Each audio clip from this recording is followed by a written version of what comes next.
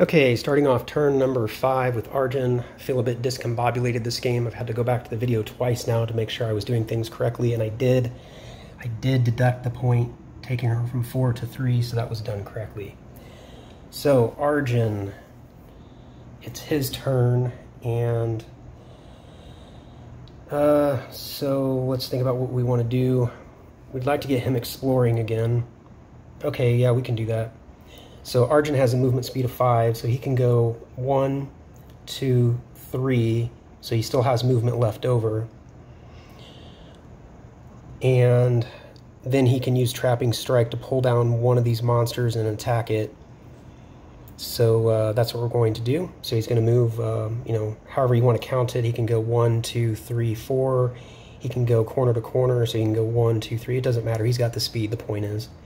So he's going to move down here and then use Trapping Strike to choose a monster within 1 tile of you, place it adjacent to your hero, and attack it. So since Arjun has to roll, we're going to attack the monster with the lowest AC, because that'll give us a slightly better chance of hitting it. So the skeleton's AC is 16, so we'll choose the wolf with our Trapping Strike, pull it down next to us, and attack it with the +8. Yeah. And is there anything else that we want to consider before we absolutely commit to this? And definitely not those. And not that. And what are these again? So we get... So this is probably never going to do anything. So we're just going to use a Trapping Strike with the +8. So we just need to roll a 6 or higher. 7. Wow, we just barely made that. So 7 + 8 is 15, and that is going to hit the wolf. So that was a really good call. If we targeted the skeleton, we would have missed. So we'll place that into our experience pile. So we now have 2 sets of 5 experience, so we can cancel 2 encounters. Take the wolf off the board, and Arjun will draw a treasure card. And it's going to be Glimpse of the Future, play immediately, look at the top 3 cards of the encounter deck, put them back in the order. So I'm just going to place that right here for just a second and update the turn tracker. So Arjun did not need a surge. He did move, he did attack, he did get treasure, and he will be exploring. He did kill the wolf. But let's go ahead and deal with this treasure now. So look at the top 3 of the encounter, put them back in any order. All right, so this just goes away. It's not an item, so it can't count towards our 12. So let's get out 3 encounters, and we'll put them back in the ascending order of pain. So there's our 3. So we get Icy Corridor attacks each hero on the active hero's tile. Okay, it hit or miss, it does damage. Environment. These sometimes suck just because they're hard to keep track of or hard to remember to play them. Whenever a hero would place a new monster, that hero draws 2 monsters. Okay, yeah, I know what that one does. So every time you draw a monster, you draw it twice. And you basically put out the one that's the more difficult to kill. And then this one is each hero takes damage equal to the number of monsters he or she controls. That's probably the least painful at the moment, I'm thinking. Maybe? Not 100% sure. We'll place this one down last. So it's the last one we draw. It's a bit of a debate between these two. Because I'm probably going to cancel this one. Let's put it down. It's debatable what I'll do with that one, but I'll put it down. So we know we're going to draw this, and we're probably going to draw it right now because Arjun's hero phase is ending. He is on an unexplored edge. So he is going to explore right now, and it's a white tile actually, so we're not going to get that encounter at the moment, but we will have to move our sun tracker forward. So what are we, about halfway there?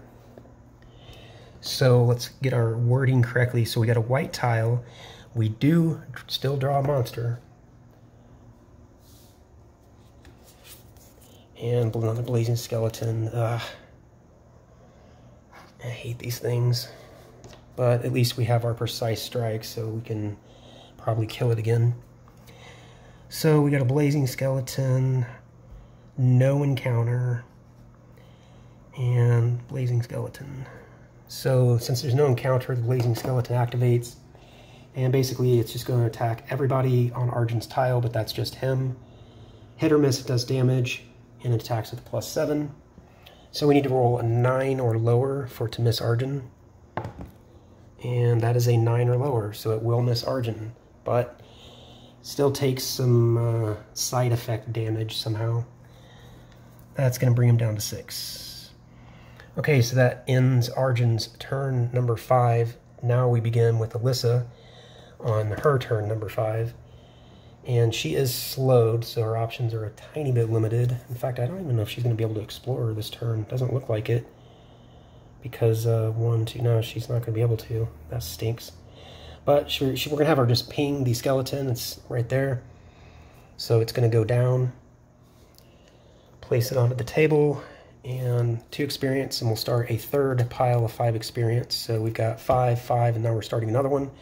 So that's good that we're not burning through our experience. And she will get a treasure for taking down the skeleton. And finally, we get an item. So you can use it instead of attacking and choose an undead and splash it. So, all right. So we'll go ahead and give that to her. So let's see. We've got 2, 3, 4, 5, 6. So we have 6 treasures so far. We need 6 more. All right, so let's update for Alyssa. She did not need a surge. She has not moved. She did attack. She got treasure. Now, what is she going to do for her movement? Unfortunately, that doesn't count as an unexplored edge. She can go 1, 2. I guess we'll just have her move here. So that will be her movement and the end of her hero phase. So the slowed goes away. So she moved. She did not explore. So since she did not explore, there is no new tile. There is no new monster. The slow wears off. We do have an encounter. Skeleton's gone.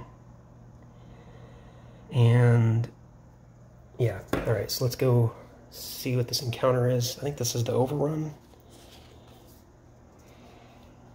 Each hero takes damage equal, to the number. So in this case, we're just going to let it play. It's not worth canceling because we're going to burn through 5 experience to just 1 damage. And right now, Arjun's the only one that has a monster. So in this case, it worked out, I guess, that she couldn't explore.